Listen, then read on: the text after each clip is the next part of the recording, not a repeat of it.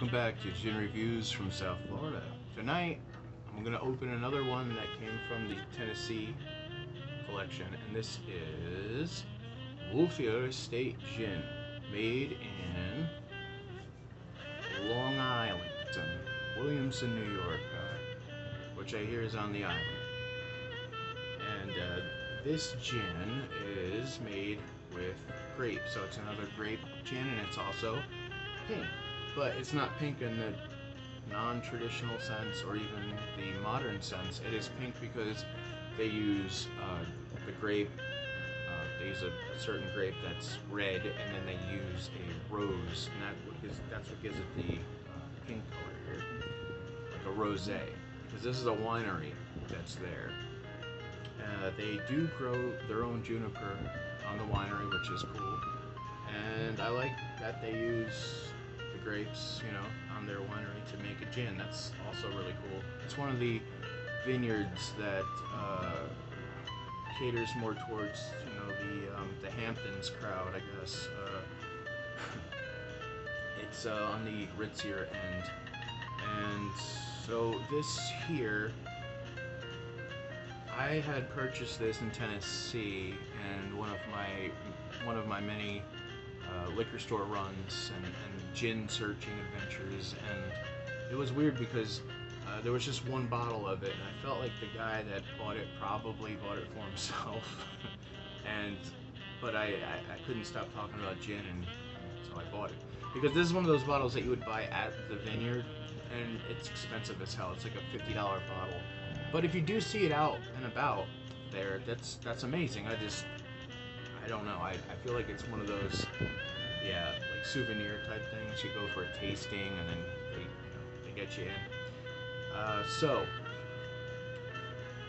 we're at 40%, which is standard here in America. Let's see. The base is grapes, like I said. They specifically use a rosé table wine.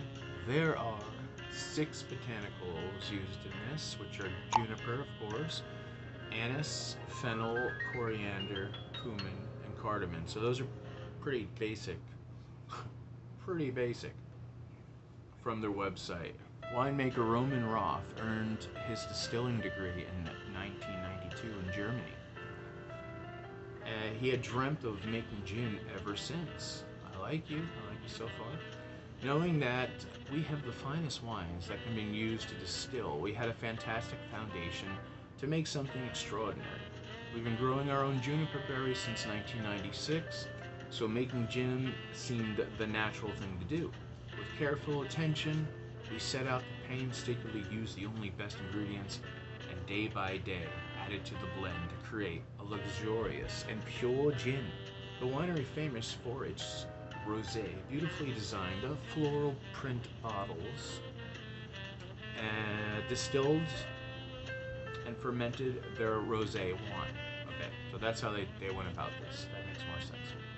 Then they infused it with juniper and 5 botanicals and lime rind to make this barely blushing limited edition liqueur. It's a gin, no, not liqueur. That's wrong. The packaging is feminine. Again, another feminine note or nod to that whole thing. And yeah, I don't believe in it. So we're gonna pop this open no matter what, and we're gonna try it. Here's the top of the bottle. It's a little insignia of their winery. It's on their website and their stationery on everything. It's pretty cool, I guess. We got a nice package here. I mean, this looks like something, like I said, like it would come from the gift shop. Let's hope it doesn't taste like it came from the gift shop and it came from an actual distillery. Alright, that's for later. And still loves playing with these things. Alright, well there's a cork here, so the cork thing we do. Right? Oh, broke that seal. That's it. It's done now.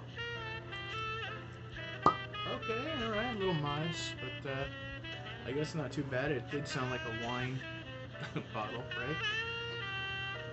Alright. I'm gonna pull that back a little. Got a feeling it'll get wet. And words get wet, that's gin that's wasted. That's no good for anyone. Alright, let's see here. Let's see what Wolffier Estate has done. Wow, it smells like wine. Like it smells like wine. But it does smell like there is liquor, like there's alcohol on the back of it, so. I definitely smell, the juniper is there, which is great. But I also smell like this berry wine, very, very sweet. And it definitely has that smell of the grape being the base, because, wow, look at the legs. The same thing with the Javation, the one with my head. The Javation one we did the other night.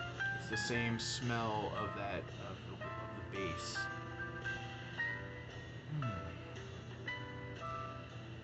It has, like I said, it has hints of wine, juniper, and maybe some spice in the background. It's nothing spectacular. I don't really. Well, it's rosé wine, so no, it's not rose and water or rose and anything. It's rosé. Some people, I think they misspelled that on the internet.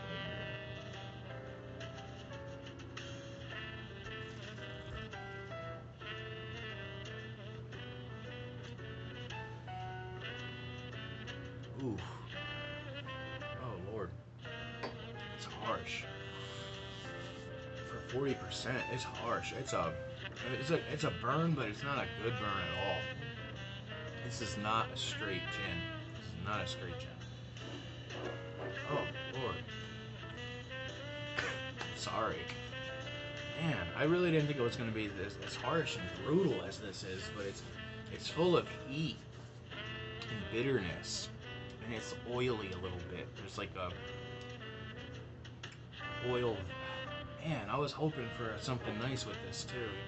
You know, I'm not gonna give up on it. We're gonna try a G&T in it, and then if that doesn't work, we'll definitely try some cocktail. So to be, in all honesty here, I just went and cut up my fruit, and there was a piece of grapefruit that was like extra, and I ate it, and actually made the gin taste that was real harsh and bitter in the back. It like kind of sweetened it out. It's very sweet grapefruit. So I'm hoping that this does the same with the tonic. I'm using a wine glass since it's a wine gin. You know? See if that does anything. It won't, but I want to try it cold. I want to see maybe cold. It's a little. You never know.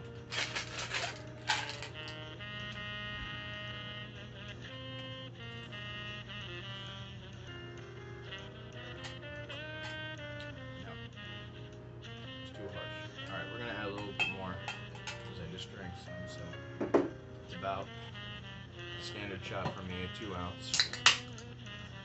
You know, I'm gonna be honest, I do about a 2, you know this. Alright, we got some tonic in there. I found my original large spoon from when I first started the channel and everything. From up in Tennessee. I don't know. It's so small.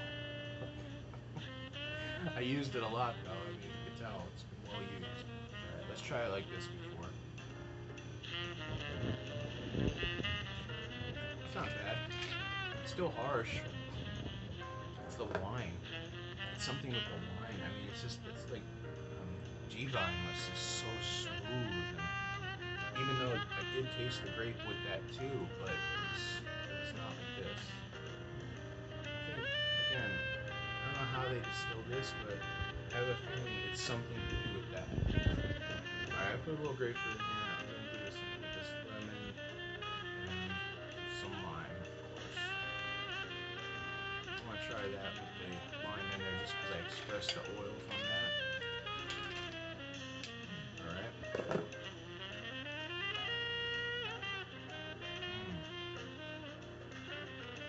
The citrus does calm it down.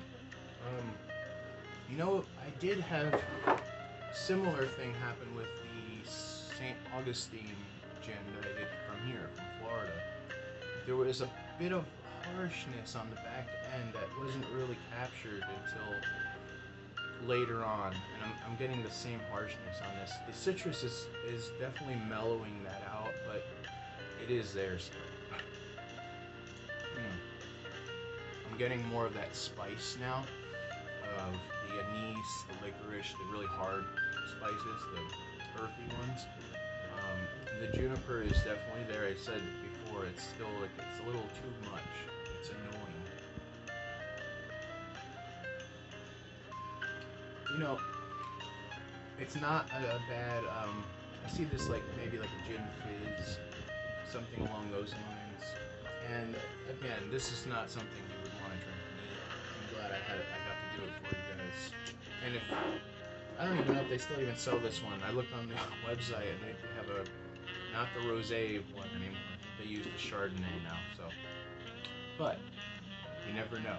I mean, I'm finding gins down here that are 20 years old. We'll be doing that one. 21 years old actually. We'll be doing that one shortly. I'm saving that one. Might as well, right? It's already 21 years old. Yeah. If anyone has been to Wölffer Estate and you have any stories or anything, please leave them. I'd love to read it. I'd love to read your experience. I got a feeling it's better when you're at the winery. You know, they get you at the first when you walk in the door there. That's what they're doing to you. They're getting you a little liquid sauced up so you buy all the higher end stuff.